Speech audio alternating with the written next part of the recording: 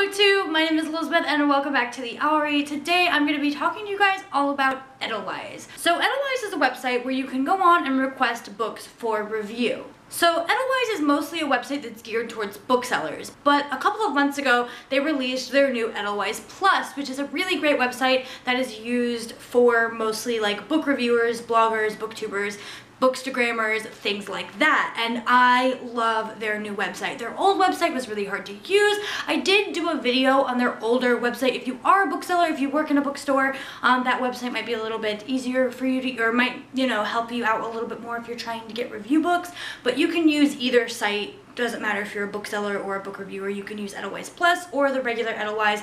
It doesn't really matter. So I'm going to take you through a step-by-step process on how to find books on Edelweiss, how to request books, how to download the books, how to review the books, how to get more books to review, how to get free books, and bunches of tips and tricks on how to get free books using Edelweiss. Now, before I get started, because I'm going to show, it's going to have my entire screen of what to do in Edelweiss for you guys, so you'll see that in a second. But before, I want to mention something that I didn't mention when I pre-recorded the Edelweiss footage, is that make sure that you have an okay amount of subscribers, right? Like, don't start BookTube and then the next day start requesting books from Netgalley and Edelweiss and directly talking to publishers, right? If you're directly talking to publishers, I would really say that you need 1,000 subscribers if you're on BookTube, around that mark, maybe even on Bookstagram. Blogging is a little bit different. I'm not as familiar with blogging and how that works. It's more about how many monthly views you get, but just don't start with 20 subscribers and go requesting books everywhere, right? Make sure you have a decent number of subscribers before you start requesting books on any platform. So just keep that in mind when I'm talking about Edelweiss, and if you guys have any questions about Edelweiss site or anything, let me know down below. And let's go ahead and get on to the footage. Alright guys, so this is the main page for Edelweiss. I have my full screen on right now, so it's not going to look exactly like this, but you're going to want to go to edelweiss.plus in order to reach this site. And so there's a bunch of things on this site that are actually really helpful. Do remember when you're looking through Edelweiss that this is mostly geared towards booksellers and librarians.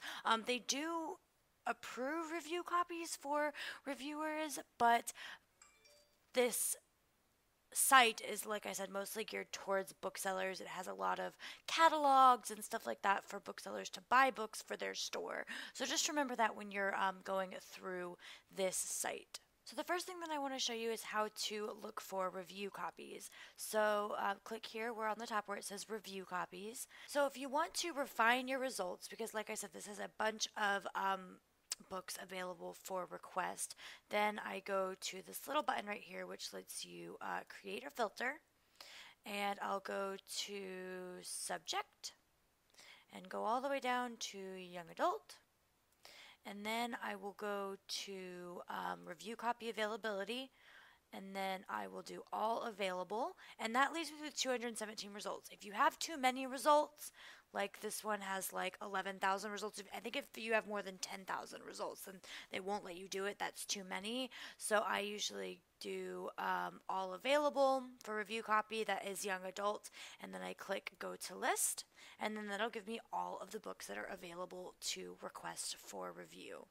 So requesting a review copy is really, really simple. Ooh, Warcross, I'm excited about this one. So I'm going to go ahead and, oh, it's a read now? What? I'm so excited.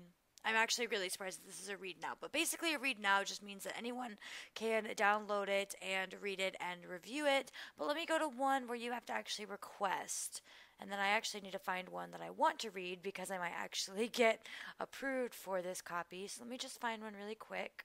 Okay, so I found one. Here's The Crown's Fate, which is the sequel to The Crown's Game, and on this main page right here, it'll have all the information about it, how much the book is going to cost. It'll have some information about the book itself, and you're just going to go to request review copy. So when you want to do your request made as, put bookseller, blogger, anything like that. I am a blogger, so I always click that one.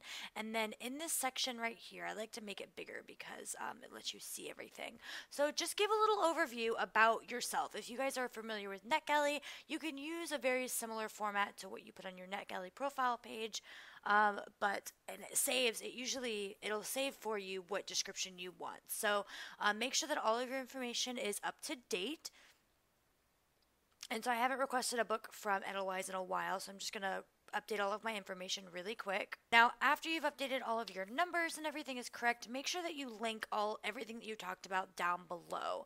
So you're going to put everything down here. I put my BookTube channel, my Twitter, my Goodreads, my blog, and my Instagram, just so that they can find it. And then if you want to add an additional message about the Crown's fate, specifically, you can put that in there. Usually if I've read the first book in that series, I'll put something on there like, I really loved the first book in this series, and I actually did a review for it. Here's the link to that review. Just something to show them that you have interest in this series or this book, or maybe a review of another book from this author, just to show them that you have interest in this series or the author, or maybe even you could put a review in there that is very similar to the book that you are requesting for review. So anything like that could really, really help them out. For the sake of editing, I'm just going to go ahead and submit. I can't think of any reviews that I've done about books that are similar to this, even though I'm sure I've done plenty, and I have not read The Crown's Game, and Evelyn Skye's first novel was The Crown's Game, so I don't have any other additional stuff that I could put in there, but it does really help if you have anything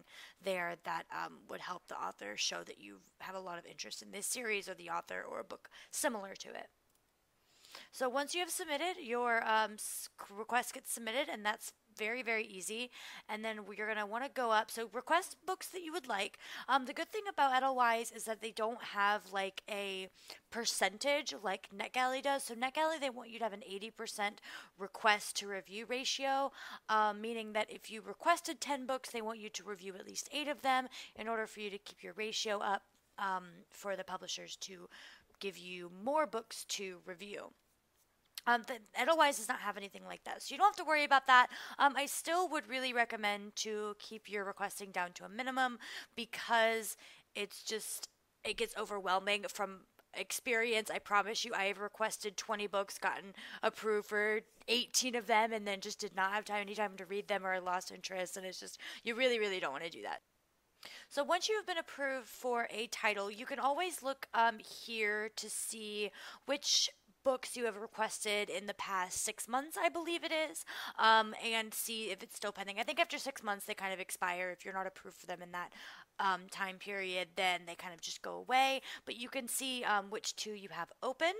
And then it'll say here, request pending approval, and then over here it'll show you which ones you've been approved for. So this little section right here. So I have been approved for both of these books, and I can read them now. So what you're going to do at this point is you're going to click Read Now, and then I always do Kindle. So I have a Kindle. I love my Kindle. I'm not really sure how the standard goes and how that all works, but every time that I want to get a book downloaded, I always click Kindle. And actually, I want to see... actually, I'm going to do Avenged instead, because something very important as well. The on sale date is May 2nd, so it comes out earlier than The Gentleman's Guide to Vice and Virtue. So you want to be able to read the book and review it before the release date. Again, they're not as strict about that as Netgalley is, but definitely make sure that you... read it and review it before this published date, especially, or before, look at the expiration date for the title as well. So this one expires in 81 days, this one expires in 32 days. So definitely want to read Avenged first, because I have a lot shorter time period to read that one than the other one. So I'm going to go ahead and go to Read Now, and click Kindle and click Continue. So now you want to put in your Kindle email address. So really quick, I'll try to tell you how to find your Kindle email address. So if you have a Kindle, go to your Amazon and go over here to your accounts, and then scroll down somewhere over here. It'll say Manage Your Content and Devices. Now you want to go to your devices and select the Kindle that you have. So I have Audible, which is connected to my Kindle. I have my Amazon Echo, and I have my Fire HD. So this is the one that you want. Right here, it's going to tell you your email address. So this is my Kindle email address, and they just it's like a random thing, I believe. And Kindle is the one that chooses your email address for your Kindle. So you have to go here to find it, and you just copy it. Go back over here to your Edelweiss page, and then I got a new Kindle since the last time that I've requested books on here, so I just needed to change that. And it gave me a really good way to help you guys find your Kindle email address too, so it kind of worked out. And then send directly to Kindle. Now, I don't know what the heck this means, but it says, warning, Amazon will charge based on file size for this option. Okay. So I have never been charged from Amazon. So I'm assuming that if it was a really large file, maybe they would charge, but I've never had that happen, and I always do send directly to Kindle. I'm not exactly sure. I'm pretty sure that send to email works just as well. Every single time I choose either of these, it always sends directly to my Kindle. So I don't really know what the different options are for, but you go ahead and click one of them, and it will send directly to your Kindle. It should load right up on the main page after. It takes like sometimes 5-10 minutes, but it should be there pretty quickly. So once you have downloaded and read the book that you are needing to review, then you're going to go to, back here where it says approved, and then click the book. And down here, there's like a little talkie button. It says rate and or review this title. You're going to click that. So they have these little scroll bars. First is overall, and you can rate it from 1 to 10. And you do not have to, and 1 obviously is very poor, and 10 is, it was a great book. Now, you don't have to do all of these, but I like doing them. I think they're really cool. So then you can do the same thing for the writing quality. If there is any illustrations in there, like I said, you don't have to do that. If it doesn't apply to the book, then you don't have to do that one on there, but you could do character development. Couldn't put it downness, which I think is like amazing. I love that thing that they have on there. Intellectual depth, originality. And then this is where you would write your review. And again, like I said, for my Netgalley video on teaching you guys how to use Netgalley, please put an in-depth review, as if you were going to do a regular video or a blog post, things like that. Once you have written your review in here, go ahead and click send to, and then click publisher. And then you're going to click the save button. So I have not read or reviewed this book yet, so I'm not going to send it over, but it's as easy and as simple as that. So now that I've kind of been over a bit on how to review and request books on Edelweiss, there's a couple other really cool things I kind of wanted to show you. So I like going to catalogs and going to filter. And I really like doing this because I just like looking at what's new, what's upcoming, stuff like that. So I'll go to young adult. And again, like I said, if it's over 11,000, it'll give you this thing right here. If 10,000 is too many, you need to kind of like narrow it down. So then what I go to do is I go to publication date, and I do starting today.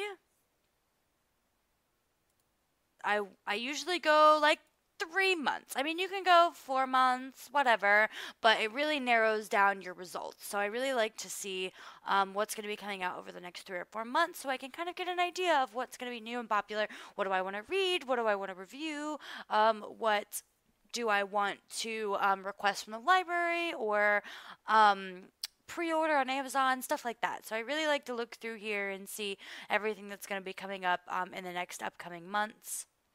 Alright guys, so that is it for my Edelweiss tutorial. I hope that you enjoyed it. I hope that you learned some things. If you have any questions about using Edelweiss, definitely ask me down below. If you're looking for more information on Netgalley, I did a video on that, and I'll link it up here in the eye. I'm not ever sure which side it's on. But if you have any questions at all about Edelweiss or Netgalley, or requesting books from publishers or anything like that, definitely feel free to ask me down in the comments below. I will be more than happy to answer your questions. But in the meantime, if you're interested in watching any more of my videos, you can click here, or if you want to subscribe, you can click my beautiful face right here. It would make me oh so happy. Check out all the links down in the description below, and I will see you guys in my next video. Bye!